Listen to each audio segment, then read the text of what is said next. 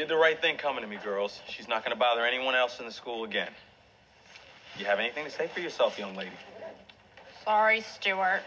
It's okay. All right, Henrietta Laverne, let's go. Henrietta Laverne? At least now we know why she's so mean.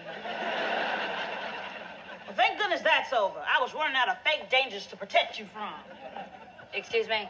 Oh, I only did all that stuff to make your life so miserable that you'd go to the principal like you should have done in the first place. So, this is your plan from the beginning? That's right. You've heard of reverse psychology. Well, welcome to reverse roxology. No need to thank me, honey. Wait a minute. I got tossed around like a salad, so you could teach me a lesson? You never do eat your vegetables. Well, you better run. Because Malalaka Puma! Hi-ya! Ah! Principal! Help me! Help me! I guess this is the end of Austin and Roxy. But Austin and Allie are back. Oh, I love happy endings.